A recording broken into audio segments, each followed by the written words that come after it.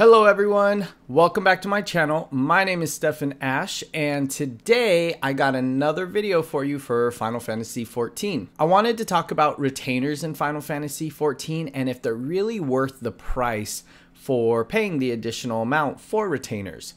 Before I jump into this video, I want you to comment down below and let me know your opinion on retainers. Do you like having additional retainers, or do you just keep the two that come with the base game? I am always fascinated to see other people's opinions about retainers because they vary so much in this game. I'm going to cover a few different perspectives about retainers, and these are just my own personal opinions, and hopefully from this you can make your own opinion about whether you should buy the additional retainers or if you should just keep the two retainers. I'm going to go over how I make some passive income with retainers and kind of how I utilize them in order to make my game life more enjoyable. Don't forget to subscribe to my channel down below. It really helps out my growing channel. And without further ado, let's jump into the video. A basic overview of retainers are they are the main storage space in Final Fantasy XIV. You can utilize them by using the bells, which are in most main cities. You can customize your retainers' looks and glamour, as well as give them a battle class or gathering class. You start off with 2 retainers initially when you start Final Fantasy XIV. Every retainer above your initial 2 will cost you $2 extra a month. Your main focus for most of the game is to level up your retainers as quickly as possible, since that is when the benefits really come about. Choose a class that you're going to take to 80, as your retainers can only go as high as the class you have chosen for them. You send your retainers out by using venture tokens, which can be bought through your Grand Company NPC. Mostly what I did is just sending them out on 18-hour ventures up until 80, and for my days off work would then just send them to the highest level hour ventures if I knew I was going to be playing all day.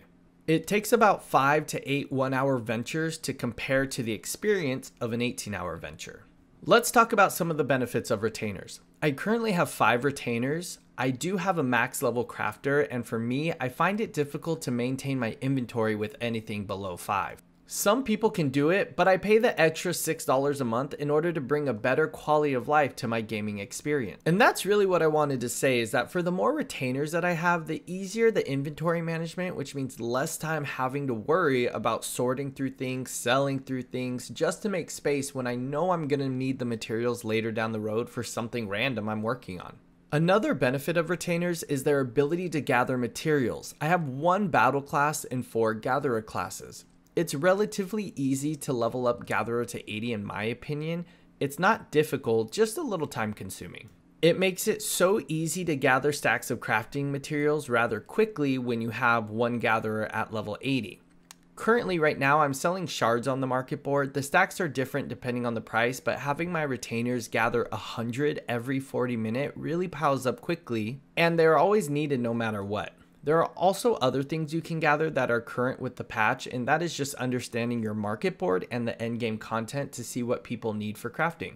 Knowing I have my retainers to do things such as gathering materials for crafting or to sell on the market board while I go on about my day playing the content I want to play makes Final Fantasy XIV that much more enjoyable.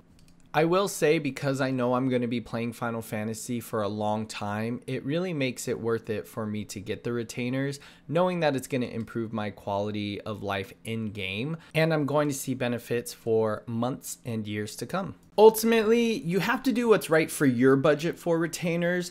And I would never tell anyone to get additional retainers if they have trouble paying their bills at home.